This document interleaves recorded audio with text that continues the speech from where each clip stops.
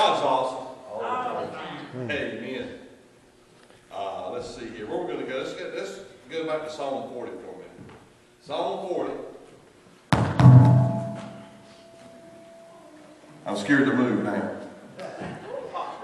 You didn't get to that time. Let's make sure all these mics are off. Remember, if you can hear it, it missed you. That's a good thought, brother. That's a real good thought. As you can hear it, it missed you. Praise God. God is so awesome. Go turn to Psalm 40 and also turn to Psalm 100. Psalm 40 and Psalm 100, they're pretty close together, so you can't miss it. They're in the same book. 60 apart. That's right, 60 apart. God is so much in control. I love Him, and I thank Him for all that He does for us. And every time we think He's done top what He's done, He does something else that tops that. Amen? Much like our God that can top Himself. Amen. All the time. Amen. Psalm 40 is the first 3 verses from today. I waited patiently for the Lord, and He inclined His ear unto me and heard my cry. He brought me up out of a horrible pit, out of the miry clay, and set my feet upon a rock and established my goings. And He hath put a new song in my mouth, even praise unto our God. Many shall see it and fear, and shall trust the Lord. Now Psalm 100, one of my favorite scriptures, because it puts everybody in it. Amen? Not everybody can sing like everybody can. You've seen some people can really sing like mockingbirds, and some sing like they've been bit by a mockingbird. Okay? Well, this says make a joyful noise. It didn't say you had to sing with skill, just make a joyful noise. Make a joyful noise unto the Lord, all ye lands. Serve the Lord with gladness. Come before His presence with singing. Know ye that the Lord, He is God. It is He that hath made us, and not we ourselves. We are His people and the sheep of His pasture. Enter into His gates with what? Thanksgiving. Into His courts with? Praise. Be thankful unto Him and what? Bless His name. Bless His name, for the Lord is? Good. And that was weak. And the Lord is? Good. There you go. And His truth endureth to what? All generations. I think we got a little bit of all generations in here tonight. Amen? God is so good. Father, we love you, Lord. We praise your name. We thank you for your grace. We thank you for your mercy. God, we thank you for this night. We know, God, that you're alive and well. God, you're on the throne, Father. And Lord, you have not one time relinquished control. And Satan would like us to believe that, but you have never relinquished control, Father. And I thank you for that, Lord. And Father, I ask you right now, Lord, to help us, God, to give control of our lives to you, Lord. Because when you're in control, awesome things happen. In the name of Jesus we pray, and the church said? Amen. Amen. Now God knows that we're all of us. There's not one of us in here that cannot at times be prone to despair.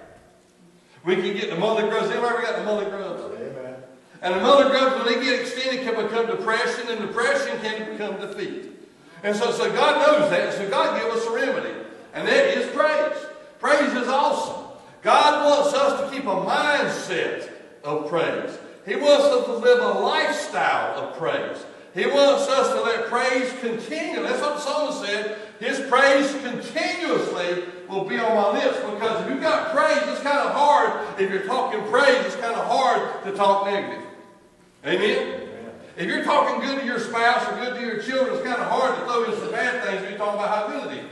Amen? Talking good about your job, you can automatically find things, to like about it instead of always talking negative about things. So God wants us to keep that mindset. The mindset of praise is first worship. Worship is inward for who He is, and praise is outward for what He's done, and thanksgiving is upward for what He's done for us personally. Amen? So God wants us to have this type of mindset where we have His praise continually on our lips. This morning we talked about it. I waited patiently for the Lord. He inclined His ear unto me and heard my cry. And then you see here He's put a new song in my mouth. Here it is. Here's that new song. Praise unto our God.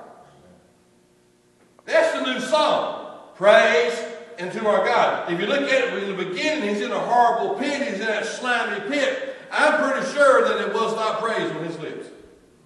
I'm pretty sure that he was downcast, downtrodden. His soul was hurting within him. It was depression time. And God delivered him. And when God delivered him, God put a praise on his mouth. And he said, I'm going to continually keep that praise there. And if you see, whenever David let go of that continual praise, things got bad.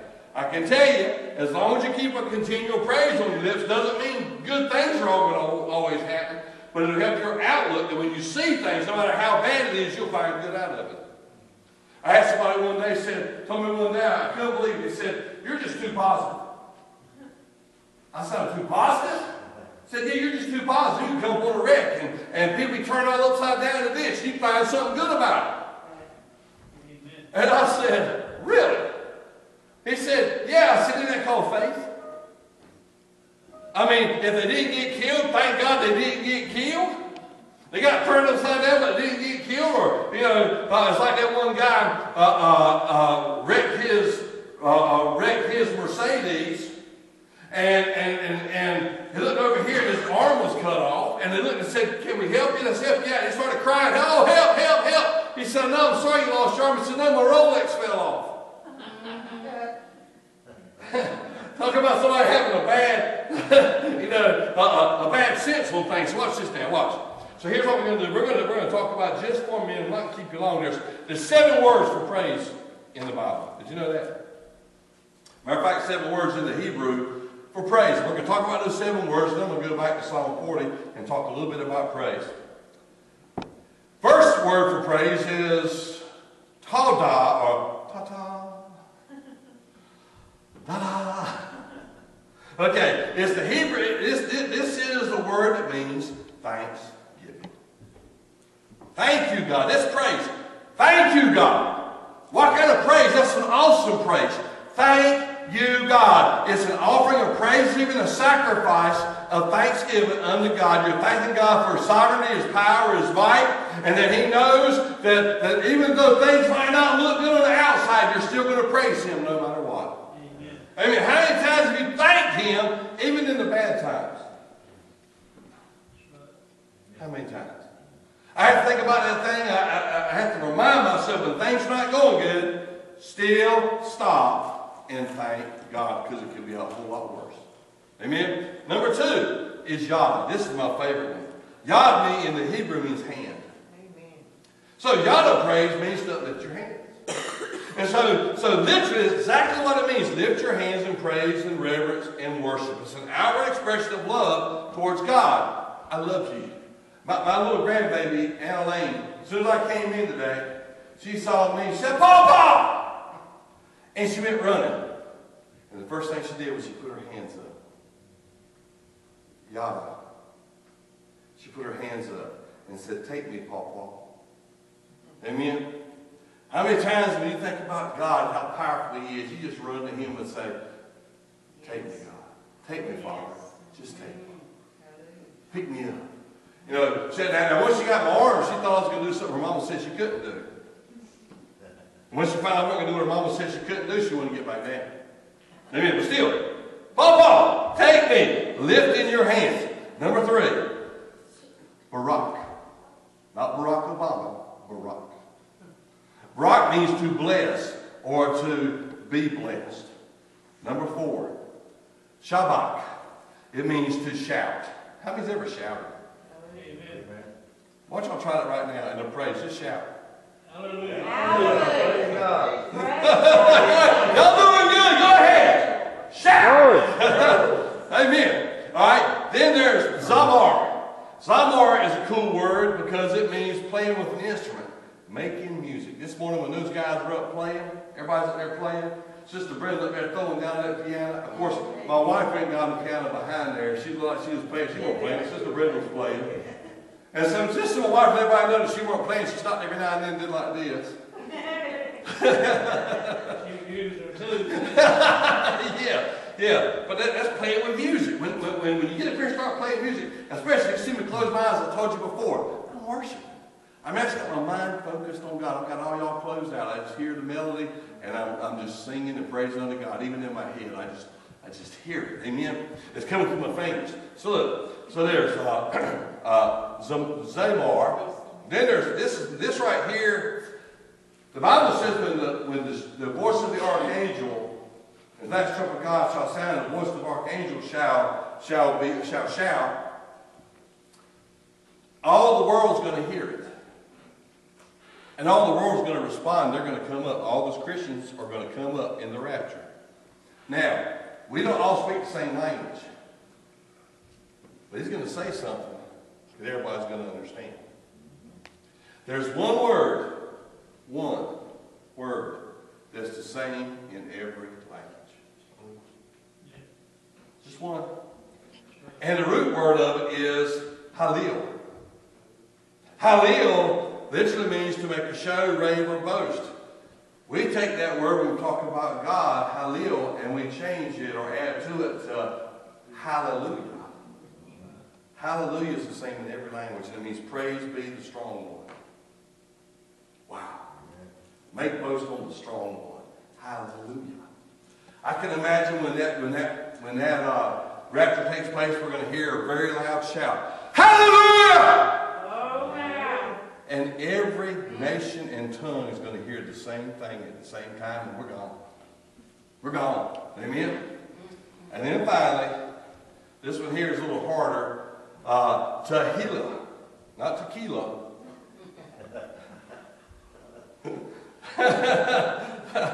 Tehillah. Tehillah is taking all these words together, and it means to praise God in a song, to praise Him with your lips, to praise Him with your hands. It means just to all out give it all you got to God. And so these are 7 ways we can express praise unto God. So there's 7 words for praise. Now why does God want us to praise? I'm going to tell you 5 things right now. 5 things. I want you, if you're taking notes, write this down. There's 5 things that praise does. The Bible says in Psalm 40, when He delivered me out of that miry clay, out of that pit, and I had that new song, praises unto God, the new song, praises unto God, that the people would see it, and then when the people saw it, then they would actually begin to worship God too. So there's something to that. Do you know that do you know that when you have more influence on people than you ever imagined? I want you to think about people. I think I told you this one time before. The average person influences about 10,000 people in their lifetime. 10,000. Think about it. 10,000 people in your lifetime. Now you might, some of that's directly, some of that's indirectly, but 10,000 people.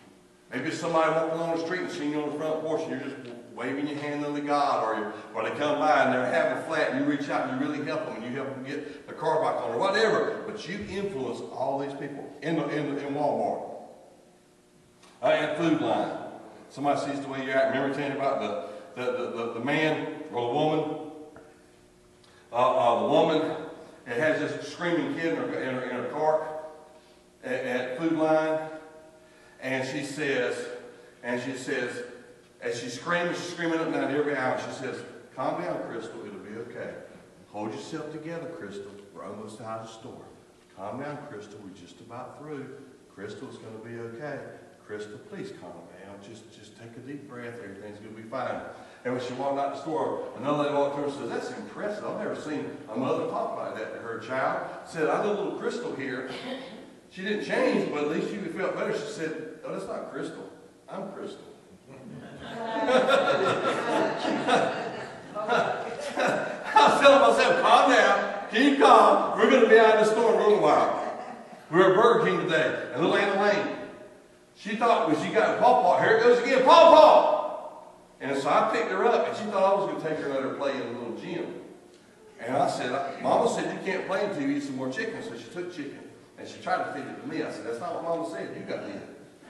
And so then she squeezes out my arms, and I'm not kidding. She just squeezed out my arms so much that she went out. My heart dropped. I grabbed her before she got too far away, and I watched everybody around me. Everybody's eyes got like that big around, including mine. We called her, and I finally said, "Daddy, here, you take her." But again, listen to this now. Here it is. 5 things. This is why God wants you to praise Him. Listen to this now. Even praise unto our God, many shall see it and fear, and shall trust in the Lord. Number 1, praise always reverences our Savior. It always does. If you look at Psalm 50, 50 verse 23, whoever offers praise glorifies me, and to him that ordereth this conversation aright will I show the salvation of God. Psalm 145 and 10 says, all thy works shall praise thee, O Lord, and thy saints shall bless thee. Psalm 111 and 9 says, he sent redemption unto his people. He hath commanded his covenant forever. Holy and reverent is his name. Praise always points, and reverences and always points to the Savior. It's important that we have praise on our lips. Number 2, that's what Psalm 40 says. Number 2, here's one of my favorites. Praise resists Satan. Did you know that? When you find yourself in a bind, you find yourself upset, you find yourself getting in a rough spot, you find the devil beating up on you, if you can find a way to praise, you'll find yourself getting out of that headlock. Amen? You start praising him. 1 Samuel 16:23 says, and it came to pass when the evil spirit from God was upon Saul, that David took a harp and played with his hand. So Saul was refreshed and was well, and the evil spirit departed from him. 1 Peter 5 and 8 says, be sober, be vigilant, because your adversary the devil is a roaring lion walking about, seeking whom he may devour, who resists steadfast in the faith, knowing the same afflictions are accomplished in your brother that are in the world. Psalm 22 and 3. But thou art holy, O thou that inhabits the praises of Israel. So first, it reverences the Savior. Points to Jesus. Number 2, it helps us to resist Satan. Remember, tomorrow, when you get, or if you get home tonight and all of a sudden you get this phone call and you're thinking, I'm so excited, I'm ready to serve God, and you get this phone call and it's driving you crazy, or you get to work tomorrow and your favorite person that wants to drive you crazy is meeting you at the door. What you do is you just start praising God. I have praised God under my lips so many times. I've even had people come up and try to start a fight, and I'm sitting there talking and say, you talking to yourself? No, I'm talking to God. What are you doing? I'm praising him. He said, why are you praising him? I said, because I'd rather praise him than fight you. Amen? Praise God. Just praise him under your lips. I praise him all the time. Number 3, praise releases the Spirit. Did you know that? You want God's Spirit to come in on the scene? Praise him. Psalm 61:8 says, so will I sing praise unto thy name forever, that I may daily perform my vows. Ephesians 5:18 and 20 says, and be not drunk with wine where is excess, but be filled with the Spirit.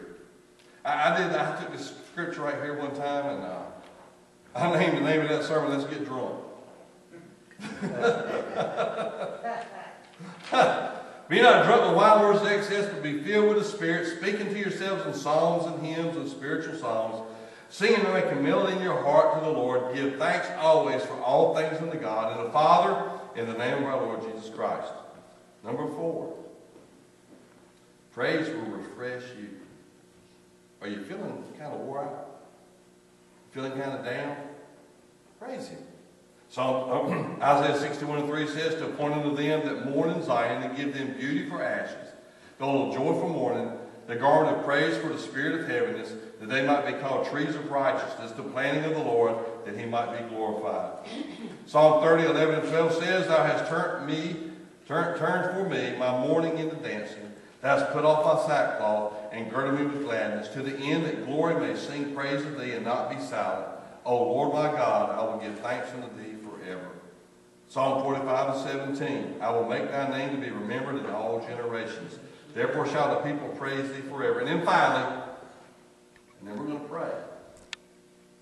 Matter of fact, sister, I want you to come up here. I want you to be thinking of some good old praise music while we're getting ready after I do this last one. Praise reaches the sinner. One of my favorite stories in the Bible is Paul and Silas in prison.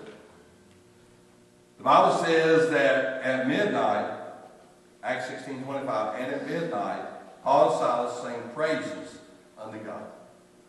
And the prisoners heard them.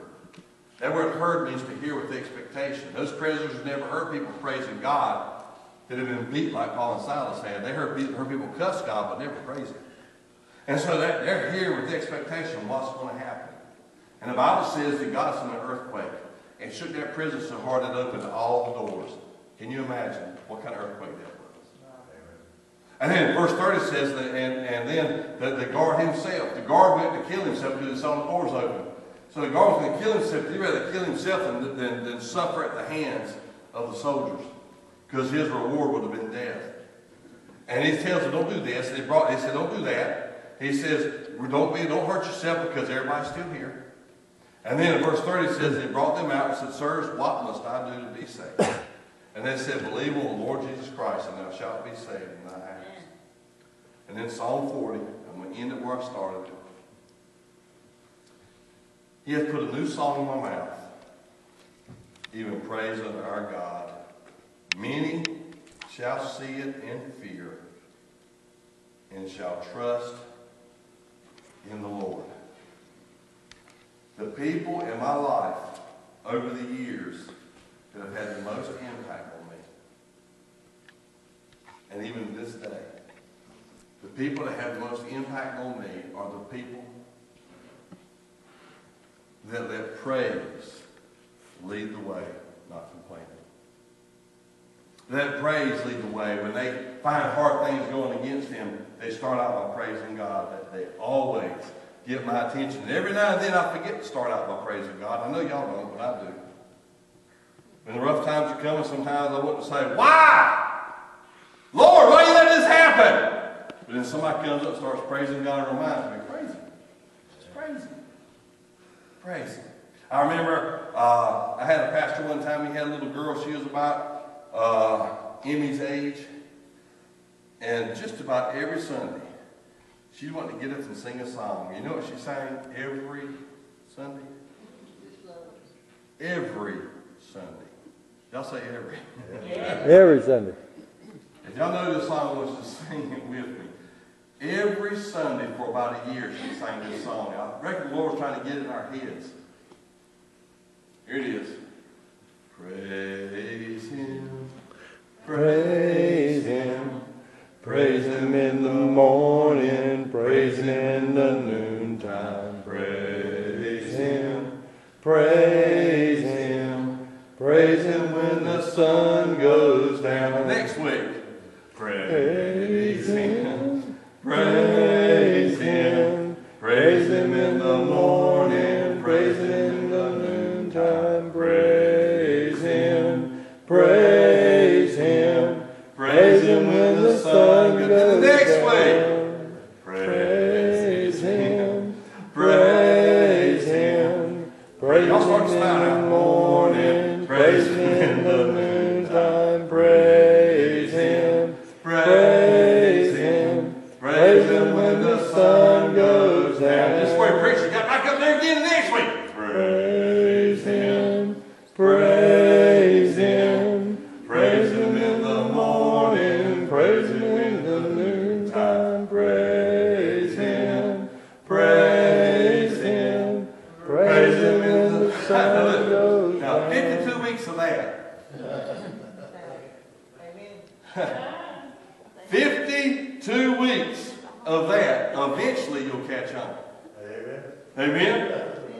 That's right. So here's what we're going to do. Sister, we're just going to play some get down praise music. Just go ahead and throw down. Do whatever you want to do. Just throw it down. I won't throw it down. You don't need it. And here's what I want you to do. I know it's late, and I know it's time to go home and recuperate and be ready for tomorrow, but here's what I want you to do. I want you right now. You can sit at your seats, or you can stand up, you can sit down, whatever you want to do. Matter of fact, I want you to stand up. Everybody stand up. And when she starts playing, whatever she's playing, we're going to sing it. But not only are we going to sing it, let's don't just sing it just to get out of here. I want us to worship God. She's doing it. There you go. There you go. Y'all sing it, okay? Put some life in it. Praise Him when the sun goes down. Come on. Praise Him. Praise Him. Praise Him in the morning. Praise Him in the noontime. Praise Him. Praise Him. Praise Him when the sun goes down. One more time. Come on. Praise Him. Praise Him. Praise Him in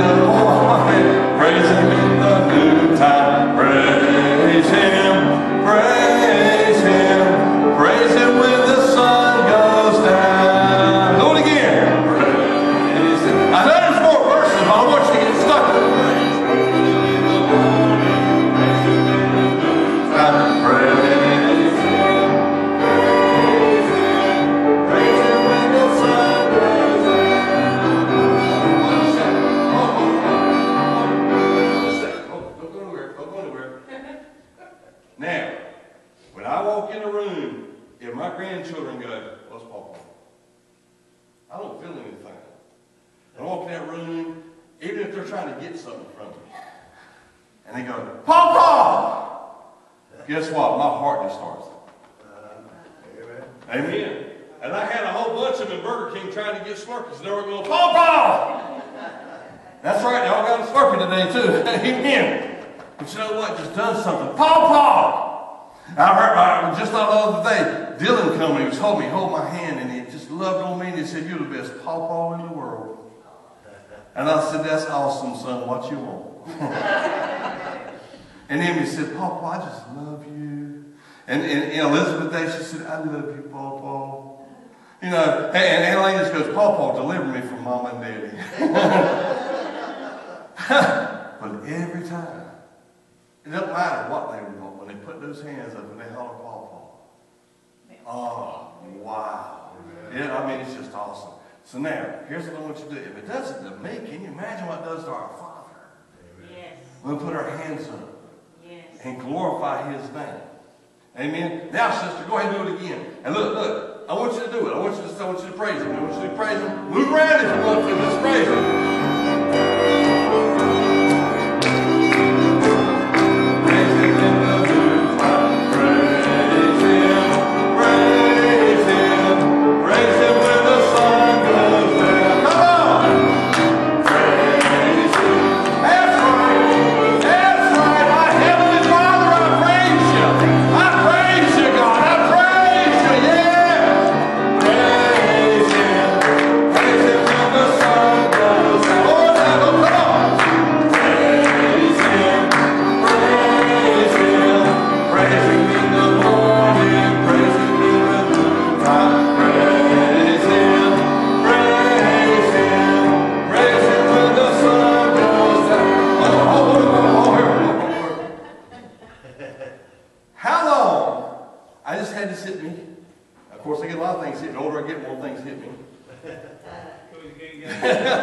I can't get out of the way fast enough. How long, I know this seems like it's kind of slow, but let me ask you a question. How long has it been since you did a victory march? Amen. I'm going to lead y'all following behind me. I know if you think I'm crazy, that's fine, I am. But we're going to sing this song and we're going to have a victory march. All right, ready? And when you get tired of it, when you take tired of marching, sit back down. All right, ready? Y'all just fall in behind me. We're going to sing that song again. All right, ready? Go ahead. Go ahead. All right. Praise Him. Praise Him in the morning. Praise Him in the noontime. Praise Him. Praise Him. Praise Him when the sun goes down. Come on, there it goes. Praise Him. Praise Him. Praise Him in the morning. Praise Him in the noontime. Praise Him. Praise Him. Praise Him when the sun goes down. Come on. Praise Him. Praise Him. Praise Him in the morning. Praise Him in the noontime. Praise Him. Praise Him. Praise Him when the sun goes down. Praise Him. Praise Him. Praise Him in the morning. Praise Him in the noontime. Praise Him. Praise Him when the sun goes down. Praise Him. Praise Him. Praise Him in the morning. Praise Him in the noontime. Praise Him. Praise Him. Praise Him when the sun goes down. Praise Him. Praise Him. Praise Him in the morning. Praise Him in the noontime. Praise Him. Praise Him. Praise Him when the sun goes down.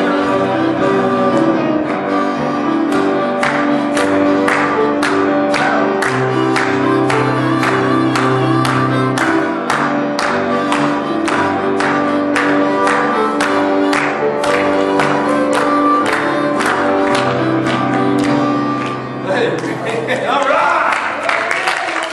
I can tell you, I can come in here some days and not be feeling so good. Or come in here and just got through counseling somebody, they were in a bad fix or heard some bad news, and I'll come in here And I just start walking around and praising Him. And I walk around, and I walk around, and I walk around, and I just walk around. And you know what? By the time I get to walk around, not only am I getting out, I feel the presence of God. Amen. God wants to do so much for us. Trust Him. Amen. Next Sunday night, we got the youth handling service. The next week is Easter. Don't forget Easter. Something special is going to happen Easter. And again, we're doing something entirely different. We've done something different for the last 3 or 4 years. This is going to be entirely different too. Don't be surprised at what you might see. And it was going to be good.